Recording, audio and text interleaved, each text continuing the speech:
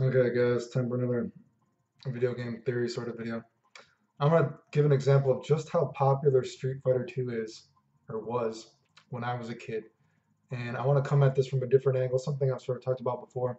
Why making games easier has never made fighting games more popular, and why it never will be. And you should just accept that, right?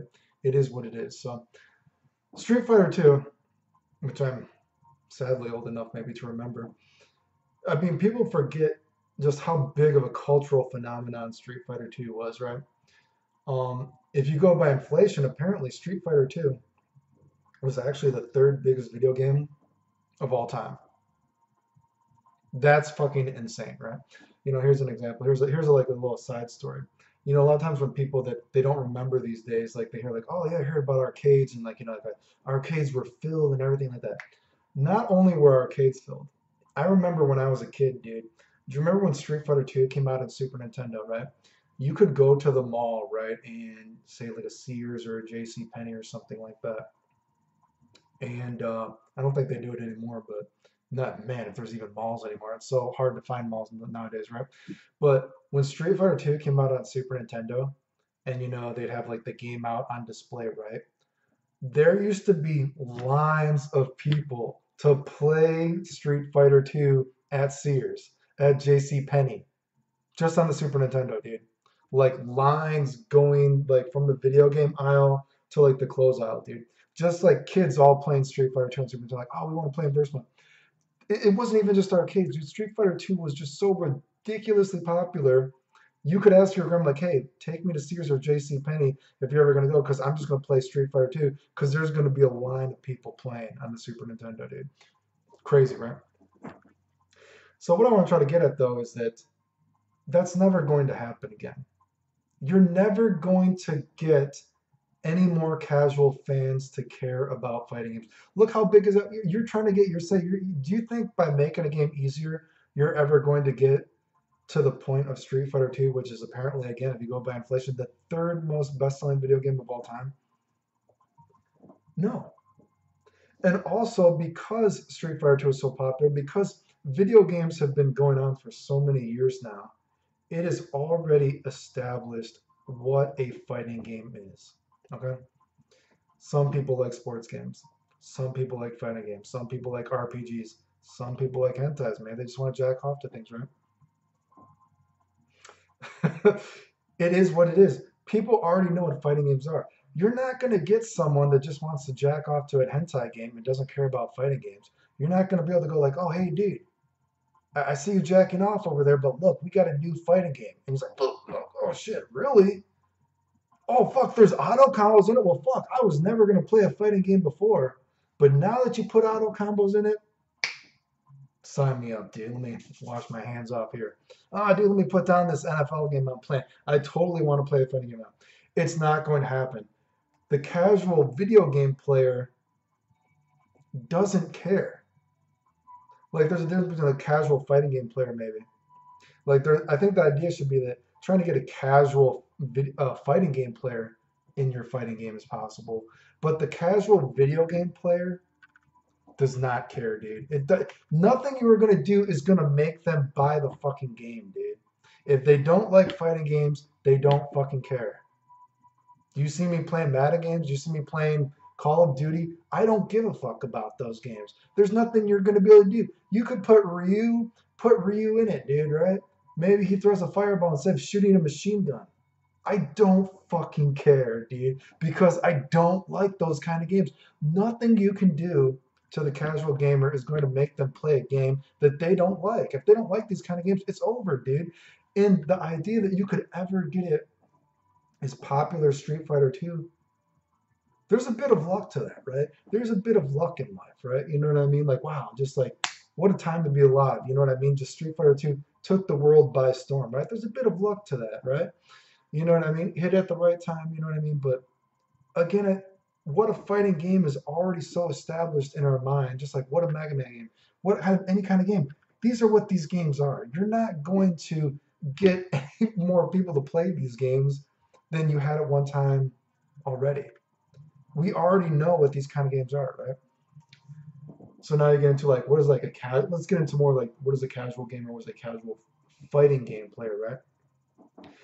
I've used this an example for Dragon Ball Fighter Z. Say like making Dragon Ball Fighter Z easier doesn't matter because it's actually really it's a drop ball. It's a sadly missed opportunity because you could have made again. People were going to play Dragon Ball Fighter Z. You were going to get that casual Dragon Ball Z fan to buy the game no matter what because it's a Dragon Ball Z game. It doesn't matter that they added auto combos. It doesn't matter that maybe they added this blah blah blah. They were going to play it because it's a Dragon Ball Z game. No one fucking cares, dude.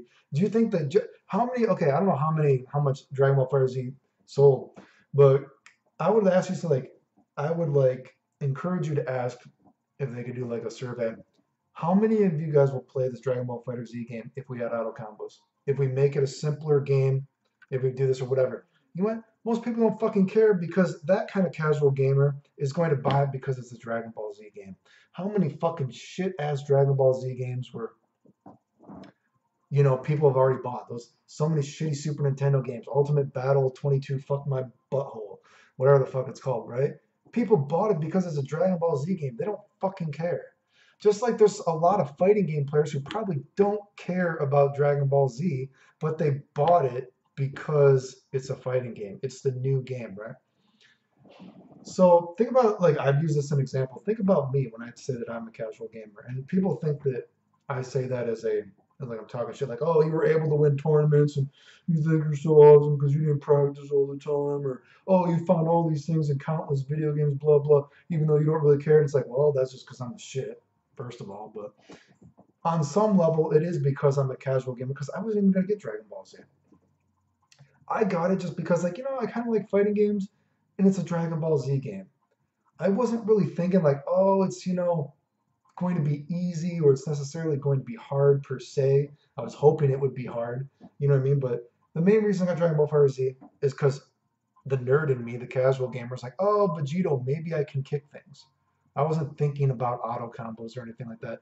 And of course, I wanted to prove everyone wrong, which I did, of course, with everything that was going to be in the game, right? But so what I'm trying to get at there is like, there's going to be some people that are going to buy your game no matter what because it's this type of game. It's this game.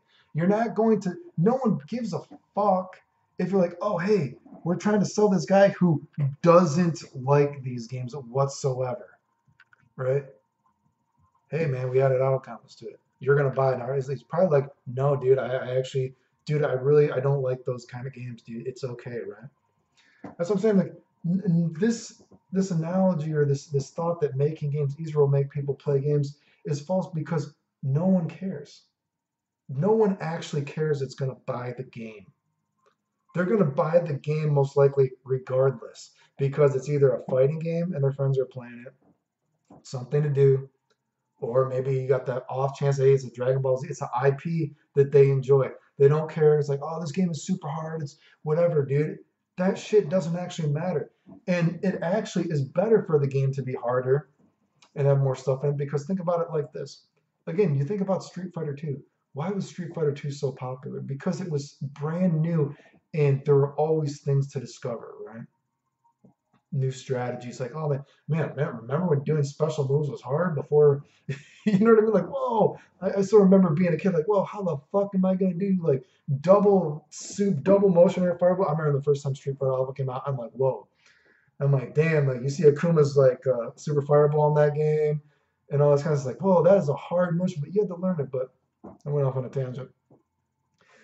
There are always new things being discovered, and when the games are so easy, you don't have that same idea that how should I explain this? Like there's that the more say advanced maybe the more advanced the person is more how should I say this? The casual person that buys a video game still bought the video game obviously.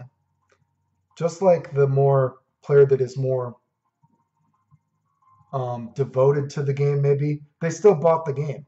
Maybe one of them is going to be playing it longer, right? Do you know what I mean? And most likely you can play it longer when the game is complicated because there's more things for you to find as the player, right? And that is a way that you can actually get people a more of a casual person to play it. Because when you think about Street Fighter 2, you might be like, oh, hey, well, why are so many people continuously playing this game? Like, you view the people like, wow, where? It's like, well, dude, I keep finding new shit, man. Like, I'm finally doing this motion, this combo I couldn't do. Like, I mean, geez, people complain about such easy shit nowadays, right? They would not have survived during the Street Fighter 2 days, but it's like, wow, you might see, it's like, wow, what are you playing? Like, oh, it's like, oh, you keep finding new things. So think about that casual audience. You know what I mean? And they're like, hey, like maybe there is those few casual fans, right? That are like, oh, hey, are you still playing that Dragon Ball Z game? And like, I know there's just nothing new to it. We're never finding anything new. And maybe that was the one chance to make that casual person actually get interested. Because they'll be like, oh, yeah, he's done. It's like, yeah, it's like, that's a fighting game. Like, who cares? There's nothing new. But when you have like complicated shit, that is actually the off chance that you might get that casual person because they're like, wow, my friend is still playing this game after all this time. He keeps finding all this new shit. He's like, maybe I should try this. There must be something else to this game, right? That's why making games easier has never made people play games because it's already too established what a fighting game is. So generally speaking, if you don't like a fighting game, you're not gonna fucking play it. You're not going to buy it. You know what I mean? So the only, and again, to get something as popular as Street Fighter 2 is just, that's just a pipe dream, right? So the best way to make video games is to actually make games complicated. To throw the kitchen sink at it, to put as much shit into it, to make it complicated, because then you have the people that like fighting games. It's already established who likes fighting games, right? And when you see your friend playing a fighting game and they keep going back at it, you're like, wow, man, there must be something to this one. They keep playing this thing. Just like think about Street Fighter 2. There's so many of these other games. Street Fighter 2 is so popular. And you're like, why do they keep playing Street Fighter 2? There must be something to Street Fighter 2 that is setting it apart, right? Why do they keep playing that one? Why don't they play these other ones as much, right? And again, there's a bit of luck to it, right? But because Street Fighter 2 had more shit to it, right? People think Street Fighter 2 is like simple, but there's actually, a bit of it's simple maybe on a surface level compared to maybe some games nowadays, but some games are very, easy maybe from a, they look complicated from the outside, but some fighting games are actually nowadays are actually quite easy on the other hand, right? So those are the like kind of like casual people that you can get back into games, right? People that just casually enjoy already the idea of a fighting game. But the casual person who does not care about fighting games, they aren't going to play it anyway. There's nothing you can do because they don't like fighting games.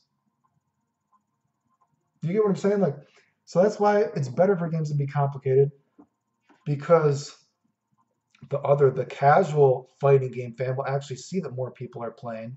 And like, wow, there must be actually something to this one. If it's just easy, people don't actually care, right? Do you get what I'm saying? Because the person that doesn't like fighting games, I've said it like 15 times, they're just not going to play a fighting game unless it's something like Dragon Ball Z had a good opportunity, right? Because it's an IP, so there's going to be a lot of people that are going to play it no matter what. They don't care. These people that are jacking off the bonus picks, I don't think they really cared because they never expected to win a tournament in the first place. And that's something I've said before. Most people, you should never expect to be winning tournaments because most people aren't good at video games in the first place, right? You know what I mean? So hopefully you get what I'm saying, right? Do you get what I'm saying? I've said the same thing over. That's what I'm trying to get at. Street Fighter 2, you know. Don't worry about making games as popular as Street Fighter 2. Actually, wait, did I go back one second? Because it will never be that popular again. There's a bit of luck to that. And everything they've tried to do to make fighting games that popular again, it doesn't matter because it doesn't actually appeal to anyone. I, I think people don't. I mean, I'm sure there's someone that it appeals to, but look at the sales of video games, right? I'm ranting too long. Hopefully, you get the point that I'm trying to make here, though. Anyway, I gotta eat some dinner. I'm hungry.